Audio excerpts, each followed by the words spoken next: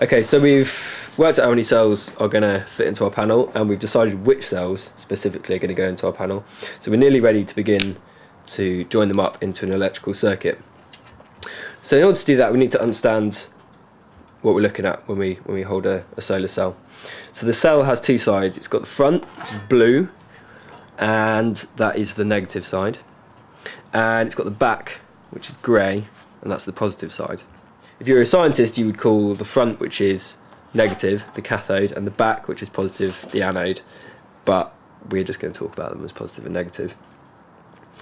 So the cells go this way up, which is why when you look at a solar panel it's blue, and the sunlight hits the top of the panel, and this frees electrons which then are gathered on the top of the cell and are attracted by the positive side on the back because they're negatively charged, and they flow to the back of the cell, and they create a potential difference when they do that.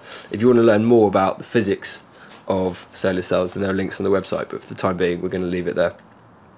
So what we need to know is that because we're creating a series circuit, and in a series circuit you connect positive to negative,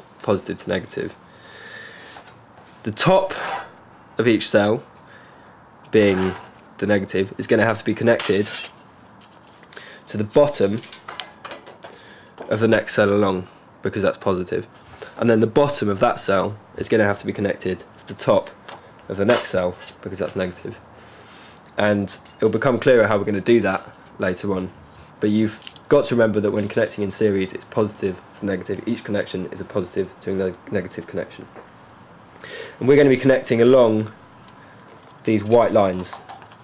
We're going to be soldering tabbing wire up this white line, and then we're going to be soldering that same tabbing wire onto the underside of the next cell, and then from there tabbing wire will run onto the top of the next cell, and so on. Okay, so why are we going to connect them in series as opposed to in parallel? So the reason we're going to connect them in series is that ultimately we want to charge a battery with the panels that we're building, and the most common form of battery that you can get your hands on easily and cheaply is a 12-volt battery. So that's basically a car battery. But to charge a 12-volt battery, you have to be getting output from your panels of over 12 volts. So we need to make sure that whatever output we're getting, if we want to charge a battery, it's got to be 13, 14 volts or above. Now really it needs to be about 18 volts, because this means that even when the sun is not shining at its strongest and the output drops down as a result, you're still probably going to be above 12 volts, so you're always going to be charging the battery. Each of these cells, regardless of how big they are, so unlike the case with current where the current output was proportional to the surface area of each cell, unlike that case, each cell, regardless of their size, will give around half a volt output. So that will give half a volt, and that will give half a volt.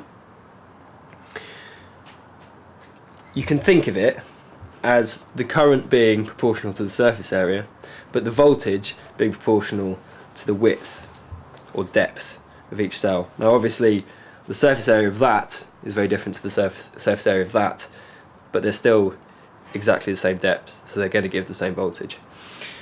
In order to get up to 18 volts, in order to charge our battery, we need to put these cells together in a circuit which will sum the voltages. So for each cell that we put in, we will add the voltage to the cell that was put in before it. And that's a series circuit.